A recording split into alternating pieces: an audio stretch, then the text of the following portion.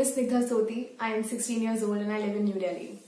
I love to read and write, and The Power of Determination is one of my favorite short stories that I've written. It's about a girl, Maya Agarwal, who is an achiever and everything in life is almost perfect. But something happens, an incident that changes her life entirely. And this story is about that. So here it goes. Hope you all like it. All the teachers rushed to room number 14. They had heard the scream of a girl and the sound of something shattering. What they saw horrified them all.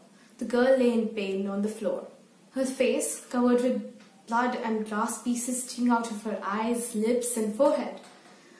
Maya Agarwal, a regular 15-year-old, was a student of a reputed school in Delhi. She was popular among her classmates for her friendly and compassionate nature.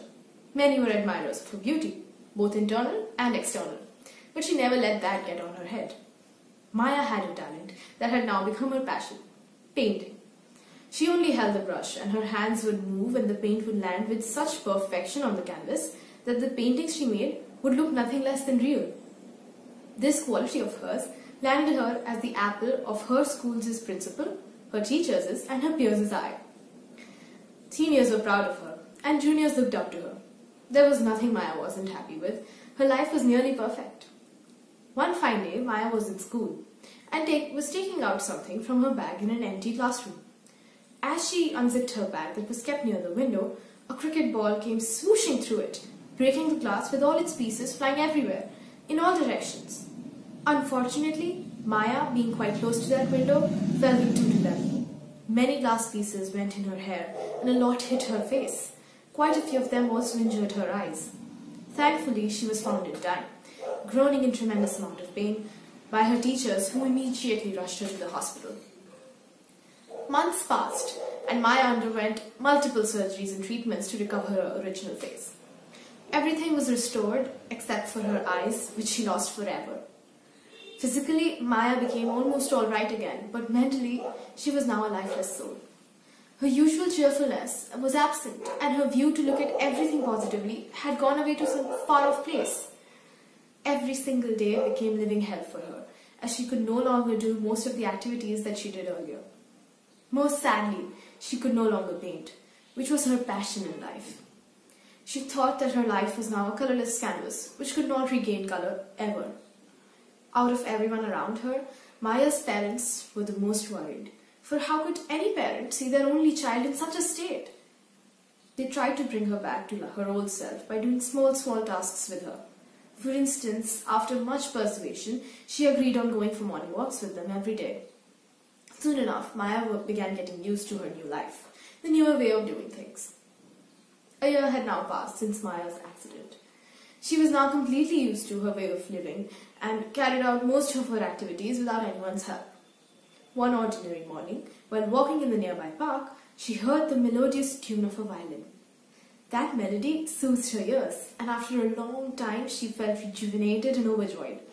Positive vibes and emotion flowed through the veins of her body, and she felt the urge to grab a brush and express herself on a canvas.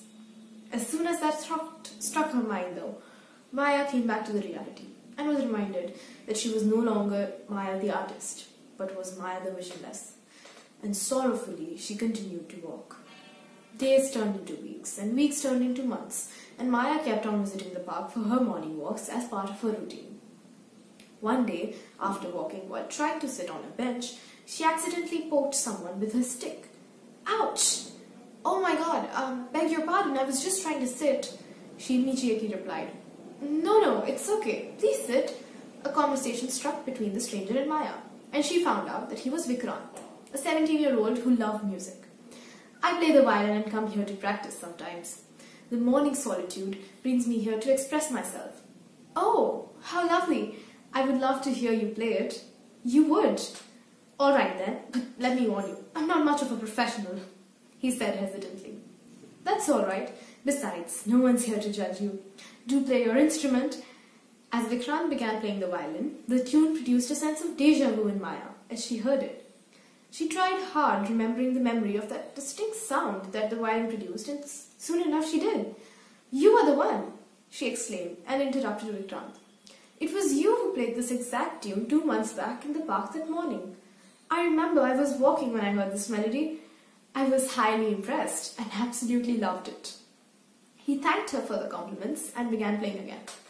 That was the day Maya found a new friend. Over time, Vikrant and Maya's friendship grew quickly and soon they became best friends. They shared laughs, cries and anecdotes and met every day in the park.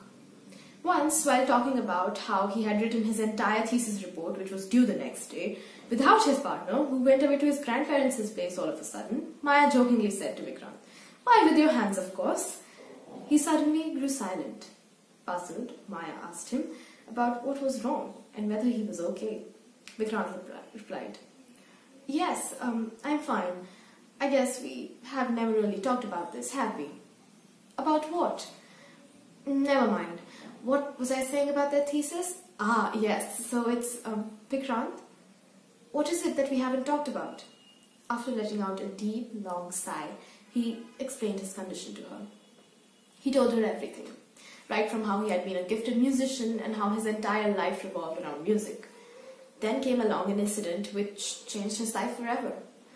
In a brutal car accident when he was 12, he lost his hands and the ability to play his beloved instrument with them. While he remained broken for a while, he did not let the accident let him give up the one thing he loved doing the most in life. Nevertheless, he continued his passion for playing the violin and learned to play the instrument with his legs. Maya remained quiet for some time. She did not know how to react. Whatever Vikrant had narrated was so relatable to her, but at the same time, not so much. Vikrant broke the silence by saying, "See, that's why I never told you about this. I thought that you too would abandon me because of my disability." "Of course not, Vikrant. How could you even think of that?"